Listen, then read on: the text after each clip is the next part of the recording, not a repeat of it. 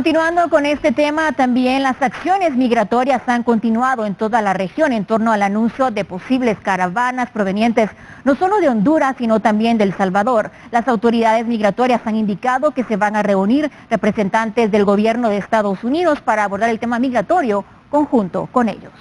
La comunicación es muy buena, es fluida con los directores de migración de Costa Rica, de El Salvador, de Honduras, donde tenemos estos supuestos caravanas que se conformarán en los próximos días. Por el momento tenemos inteligencia tanto del IGM como del Ministerio de Gobernación, donde analizamos, y el Ministerio de la Defensa, donde analizamos las estructuras, miramos la cantidad de volúmenes de gente que se proponen o se preparan para estar en ciertos lugares que ya tenemos establecidos, y por el momento les podemos decir que no hay una caravana establecida para estos próximos días, pero vamos a estar muy alertas, vamos a estar muy pendientes junto con las autoridades migratorias. Vamos a tener en recientes fechas una mesa ya de inteligencia para abordar estos temas específicos y tener siempre el conocimiento de abordar y cómo trabajar en este tema de las caravanas masivas, que, lo puedo repetir, en los últimos años por Guatemala no han pasado en un volumen de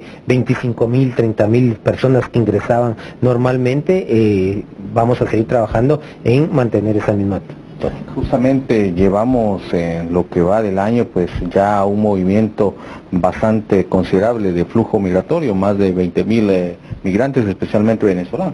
Es correcto, más de 20,900 personas de diferentes nacionalidades que han pasado por diferentes fronteras. Hay que ver que la mayoría siguen siendo la nacionalidad venezolana, la que mayor número de personas han ingresado. Después vienen otras nacionalidades como Ecuador y haitianos, y vamos a seguir trabajando en esos operativos que tenemos para ir bajando la migración irregular. Insistimos en que con los 22 puestos fronterizos del Aeropuerto Internacional Aurora tenemos las coordinaciones con los delegados migratorios para revisar la papelería, que todo esté en orden, y a las personas que no llenen las condiciones migratorias, estén en condiciones irregulares, serán trasladadas al albergue, al CAMEX, donde humanitariamente vamos a velar por cada caso especial. Ahí vemos niñas en muy malas condiciones, siempre se les ha apoyado con doctores, con psicólogos. Lo vamos a seguir haciendo para después determinar su condición migratoria, y si no la reúnen, lo que hemos venido haciendo,